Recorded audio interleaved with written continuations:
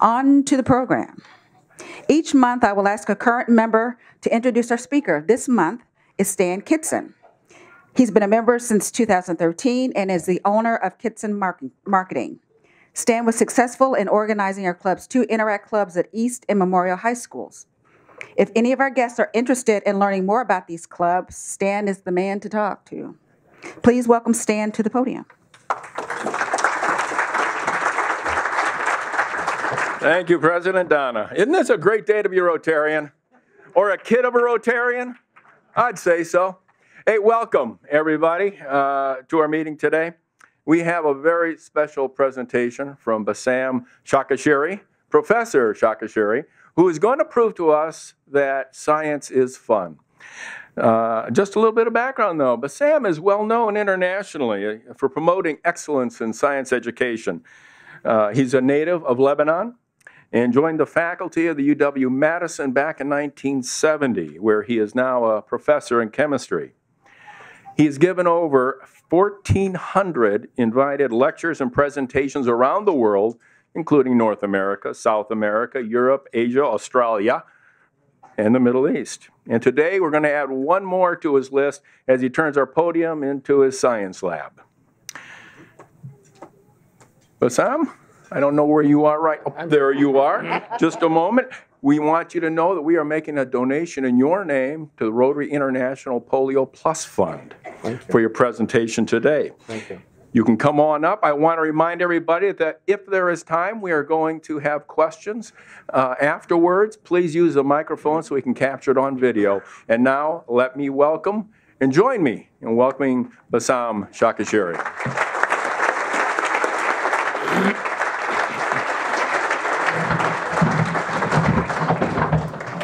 Thank you very much, Stan. Good afternoon, everyone. It's such a pleasure to be back at the Downtown Rotary Club of Madison. We live in a very special community here. We would like all other communities in our country to be special. Yes. It's part of our mission as citizens, as responsible citizens of Madison, of the state of Wisconsin, of the United States, as citizens of the planet. I want to thank you for inviting me once again to be with you here. I wonder, didn't I do it right the first time? It is really a special privilege for me because, as you heard, I'm about to start my 48th year as a faculty member here. And this is...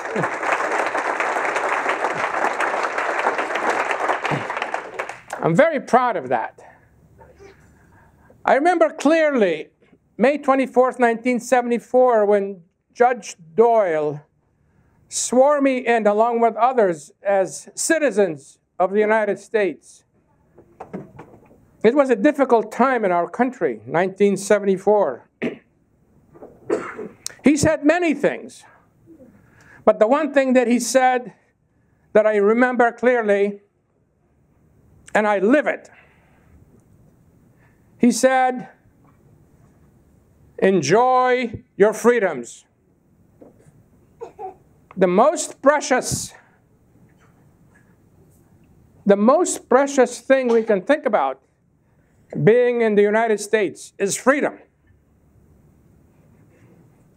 I travel internationally quite a bit, and every time I come back to the United States, I go down on my knees and give thanks for being in the US. It is a privilege, and we want everyone in the country to enjoy that privilege. What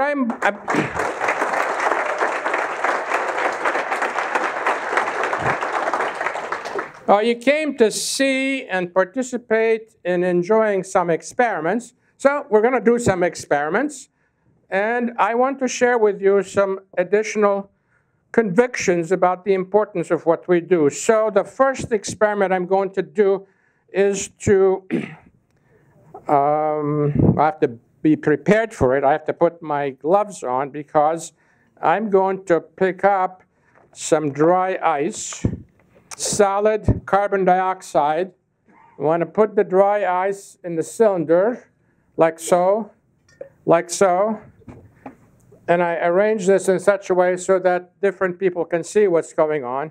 Is there anything interesting happening when I drop the dry ice into the cylinders? Do you see anything?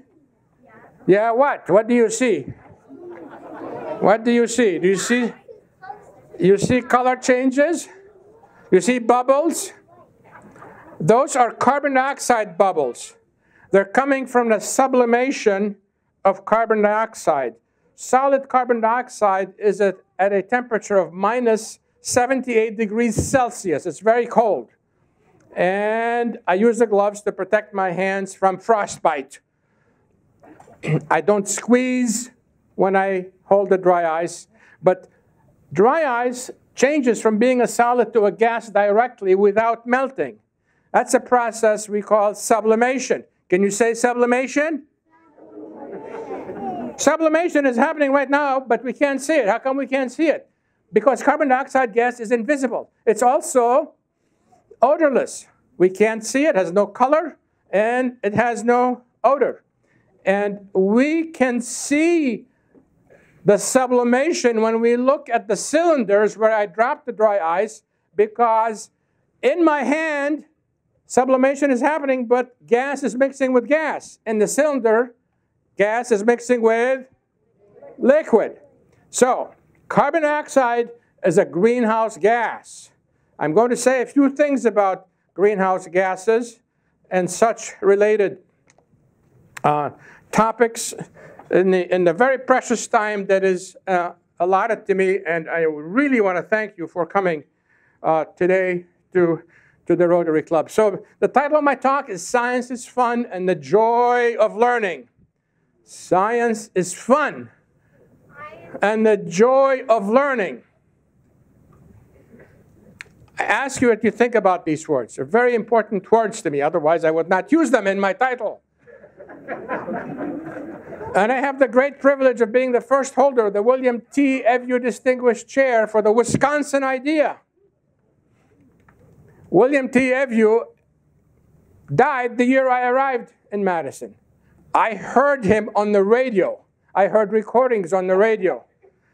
And ideas and the advocacy that he had made an impression on me. So it's a privilege for me to be holding this chair since it was established in the year 2001. I'd like to share with you, just by way of focusing on why we do science and why we do science experiments. We face grand challenges in science and in society. The biggest question is how to help sustain Earth and its people in the face of what you see listed on the slide there. Population growth. I'm going to ask you to think what you were doing 4.5 days ago as a time marker. Don't tell me what you're doing. Just think about it as a time marker, because in the past 4.5 days, the net increase in the world's population has been 1 million people. I had nothing to do with it. Maybe some of you did. And to put that number in better perspective, if you do the arithmetic on an annual basis, that's approximately 80 million people. 80 million people is the net increase in the world's population. That's the approximate population of Germany and the approximate population of Egypt, two very different countries. We have finite resources that we must deal with and be aware of. And when I talk about finite resources, I am not talking about the rare earths that are in your electronic devices. I'm talking about around the globe today, there are 1.3 billion people who cannot do what I am about to do. Some of them are in the United States. Some are in Wisconsin. It is an awesome responsibility that we have in dealing with those kinds of challenges. Malnutrition, spreading disease, deadly violence, war, climate change. I already alluded to greenhouse gases. But to me, the most important entry on that slide is the very last one, which is the denial of basic human rights, especially the right to benefit from scientific and technological progress. We live in the most advanced society in history. Everything that you can think of is the result of advances in science and technology. Everything, including the not so good things. That's why we need to be conscious, and we need to be responsible in our action, locally and globally. So this is the big context for why we must engage in thoughtful, responsible explorations of the mind, which is what researchers in science do, but also in sharing the benefits of those explorations with citizens at large. This is what the Wisconsin idea is about. We all know about the Wisconsin idea. We know about the history of the Wisconsin idea. What I ask you to think about is the Wisconsin idea for the 21st century. Not the Wisconsin idea that we're proud of, but the one that we want ourselves and our children and grandchildren to be proud of. That's the one I ask you to think about. The very familiar plaque on the side of Bascom Hall exemplifies the great traditions that we have here. And what we must do is glance in the rearview mirror, but look ahead. Don't stare in the rearview mirror. You know what would happen if you're driving and you stare in the rearview mirror. We want to look ahead. So I want to make a comment about labels. I'm a subscriber to what this plaque says. And this plaque is over a century old. Does that make me a conservative? Does that make me a conservative? What about the denial of basic human rights, especially the right to benefit from scientific and technological progress? Does that make me liberal or progressive? Think about those labels that we deal with and think how we can use them successfully. What is important in what we do, and this is what I would like to do this afternoon, and this is what I've dedicated my life to, is improved connectivity. Improved connectivity. And if anything can be said about the Wisconsin idea, about the failure of the Wisconsin idea, is the lack of sufficient connectivity between the University of Wisconsin and the citizens of Wisconsin. And that's what I'm working very hard to do something about. In all of our conversations with each other, we should remember these important human elements: respect, trust, and confidence.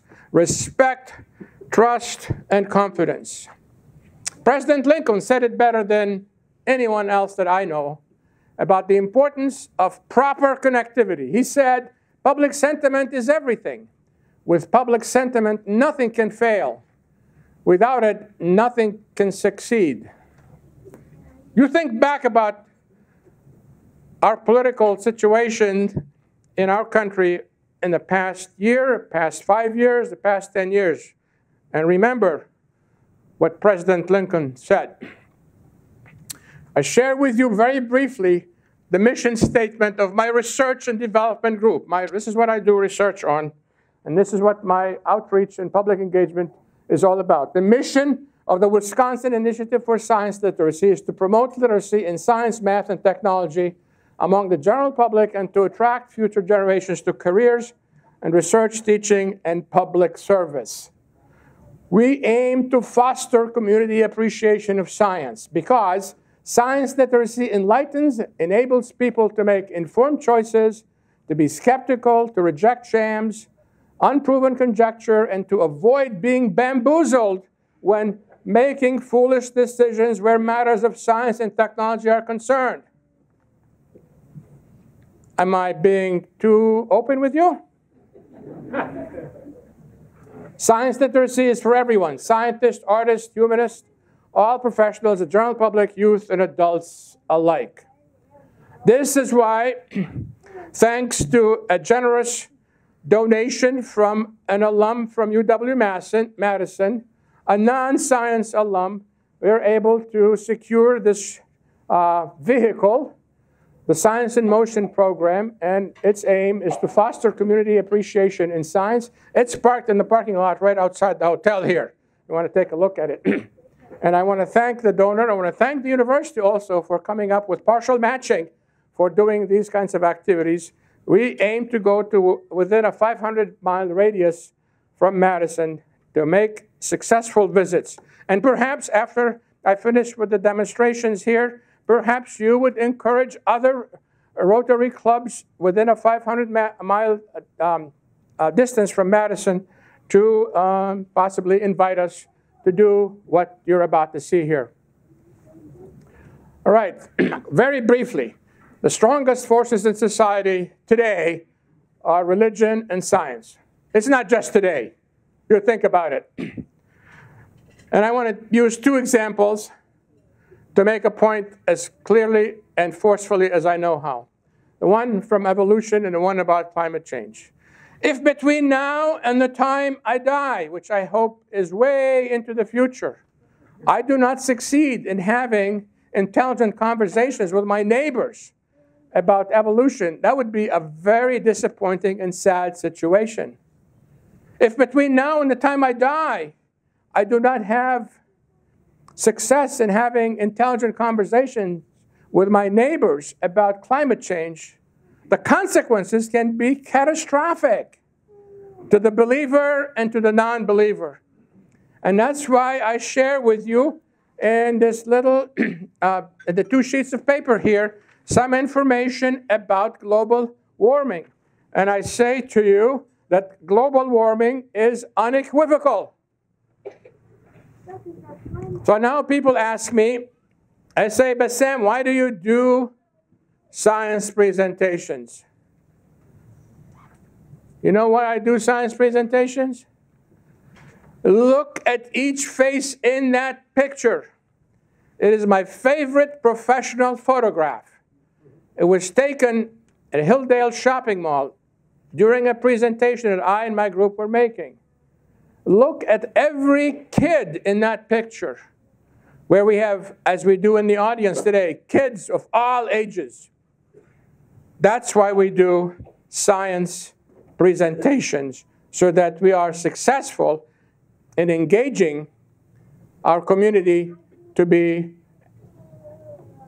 doing meaningful experiments. So, one of our favorite students is, who's one of our favorite students? Bucky Badger. Bucky Badger is doing this experiment that I'm doing here. This is an experiment where I take an empty glass container. It's empty except for air, so it's not fully empty. And I put in it a clear and colorless liquid. And then that's enough.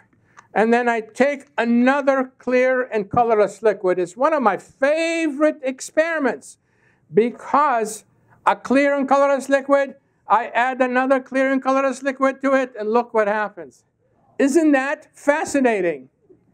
Bucky Badger does this experiment every year. Bucky Badger's name, the name of our state, is related to the chemicals that I used in here. So the first chemical that I use is called potassium iodide, a clear and colorless solution of that. And the second one is a solution of lead nitrate. You know about the connections between the badgers, our mascot, and lead mines. And if you don't, visit my website and learn about the meaningful connection that we have there. So that's one experiment that I wanted to do. But I want to come back and do I want to repeat the experiments that I did with the dry ice in the cylinders. So what I will do is take this bucket of dry ice, and now watch carefully again what happens when I put the dry ice in the cylinders where the original color, is still there. Are you making observations? Are you watching what's happening? Does it cause you to be interested in asking questions about this? And as you look at that, I now want to ask everybody that can see this cylinder right here, which is part of the pair that I had before. And I know you can't see it very well there, so I'm going to hold it up and do the experiment by dropping a dry ice in there like so. And I want you to count out loud how many different color changes you see. 1, 2, 3. You know what the overall color change is going to be because you've seen it before, right? So I add more dry ice. And are we there yet? Not quite. So we have to be patient when we do experiments. We have to be very patient, and we have to pay attention. And we see something coming off the top here. It looks like smoke, but it's not smoke. It is actually condensed water vapor. It's fog. It's the same stuff that floats up in the sky. That white stuff, what do we call that white stuff? Clouds. That's condensed water vapor. And what I want to show you now is taking a dishpan that's empty except for, I'm going to put the dishpan right here. I'm going to reach back and get a conical shaped glass container. It has in it boiling water. What do you see coming off the top? Steam is invisible. You can't see steam. What you're seeing is condensed water vapor. Look, in the wintertime when it's cold outside, and what do? We blow our breath on our hand to warm it up. Don't tell me you're blowing off steam then, right? You're not doing that. You're seeing condensed water vapor. And what I'm going to do is reach for the bucket of dry ice that I have right here, and I'm going to dump in some dry ice like that. I'm still here.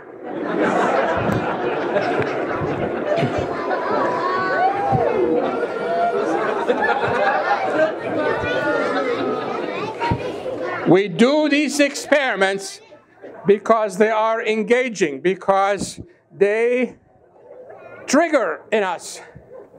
They trigger in us emotional reactions. I wish I had my phone here. Take a picture of the expressions that I see on all the faces. This is how they make fog in the movies sometimes. They take boiling water, add dry ice to it, and you notice that the condensed water vapor now is flowing downward. At the beginning of the experiment, the plume moved up, right?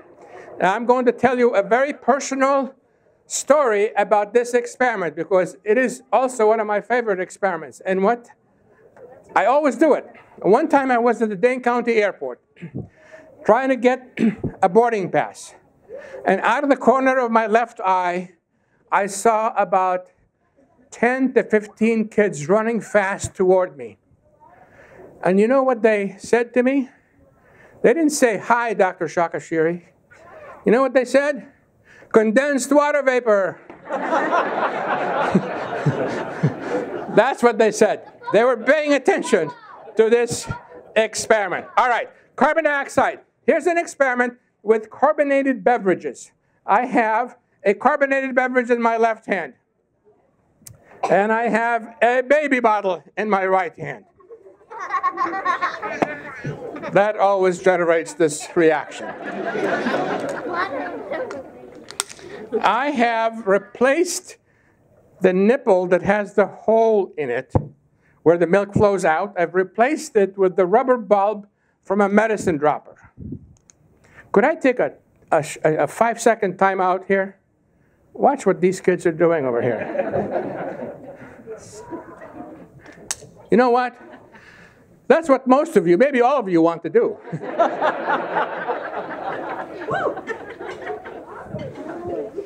Okay, timeout is over. Back to this. This is a very strong piece of rubber. I'm going to try to show you how strong it is by attempting to blow air in it to see if I can inflate it. Here we go. Can't do it. Very, very strong piece of rubber. Now, I take the carbonated beverage and I flip the top. You will hear a very familiar sound. You heard that, right? And then I take the baby bottle and I put the liquid in it. What do you see in the baby bottle? You see fizzing, right? You see bubbles. What kind of bubbles are those? Carbon dioxide bubbles. Where are they coming from? Is there any sublimation here? No.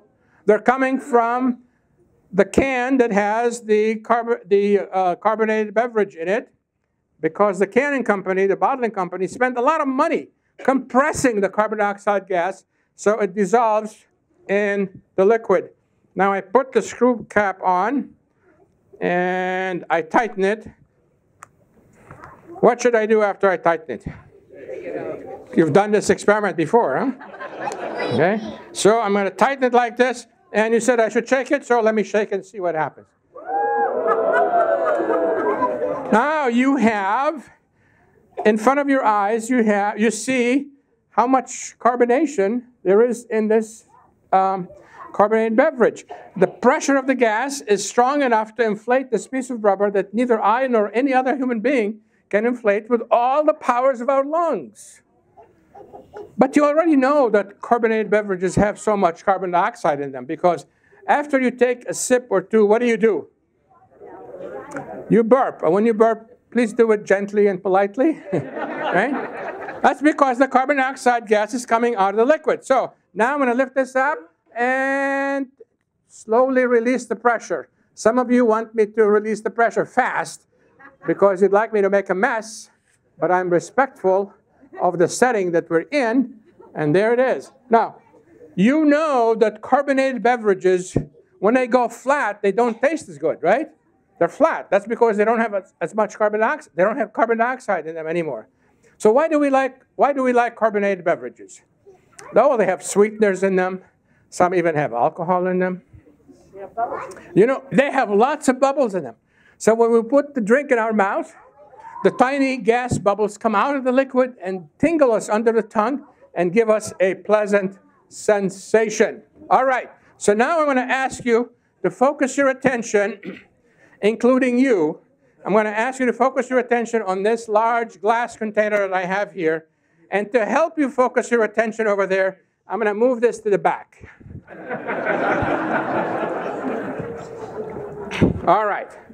I have this glass container, and we'll take the lead iodide away. It's still here.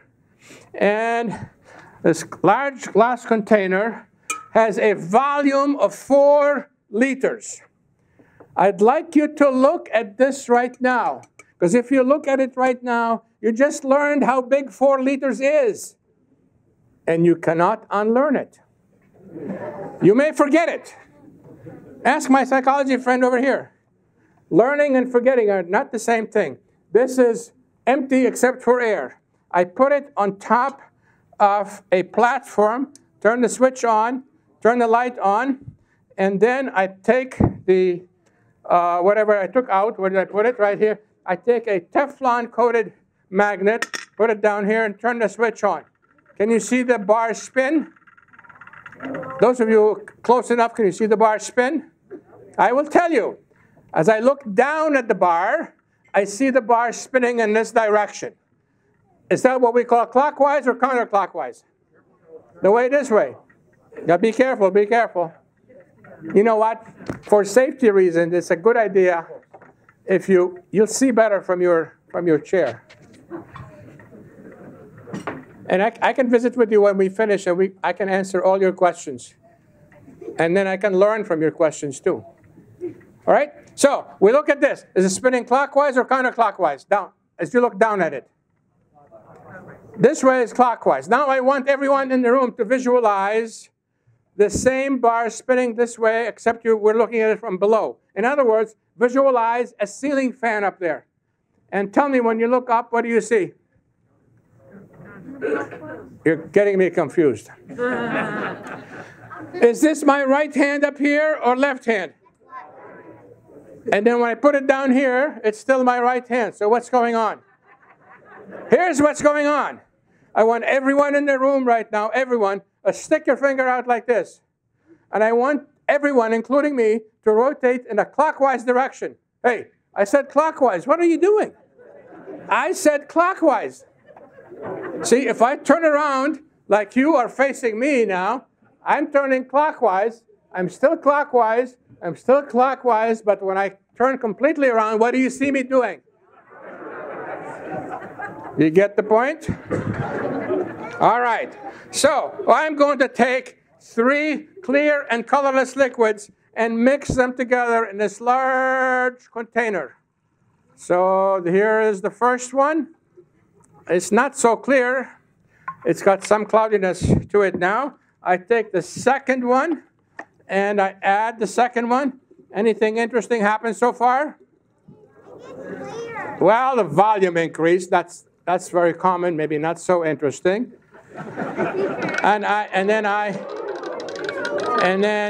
I increase the speed of the motor. Let's see, and now you begin to see what looks like a tornado. I hope this is the closest you can ever be to a tornado. And then I'm going to take the third one and add the third one. And what do you see happening?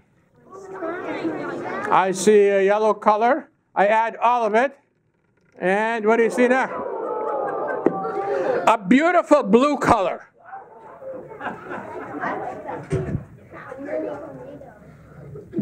Is there anything interesting happening? No? I don't see anything happening. What? What's going on? What? Tell me when to look. Shall I look right now? Right this second? No, she said no. Okay, I won't look right now. I don't want to trip over anything here. Tell me when to look. Right now. You sure? I don't want to trip over anything. Every time I look, the color is blue, deep blue. I mean, maybe you can help me better on this side. Okay? All right. All right. You know what? Good. Pay attention. Pay attention. Okay? When shall I look? When shall I look? Right now? You sure? It's dark blue. It's almost black every time I look at it. When? You tell me when. Right now? You sure? Right? Yes? Yes? Yes? Well, what is it that you were doing that I was not doing? You were looking. I was looking. I was looking at you. And you were looking at the experiment. So if you want to learn, you have to be focused and you have to learn how to make sense of what it is that you're seeing. But you have to be looking at it. So let's mix them again and see what happens here. Isn't this a beautiful set of color transformations that you see? Well, can't see the tornado because of the dark color. So what I wanted to share with you is a set of experiments that I presented, but I want to invite you.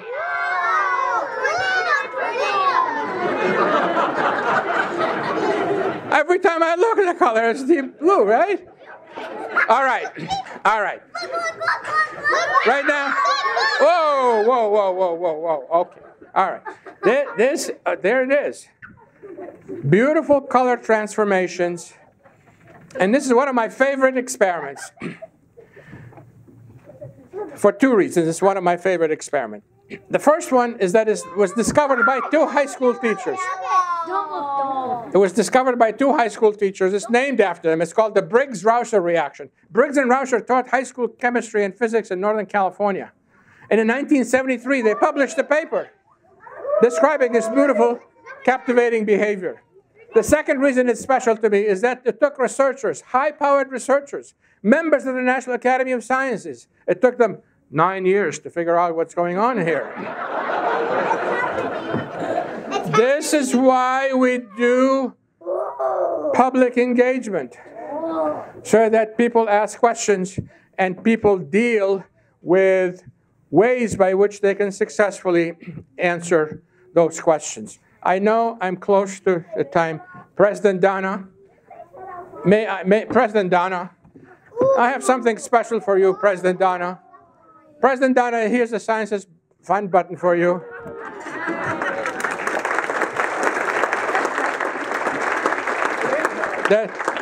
Does that allow me one more minute?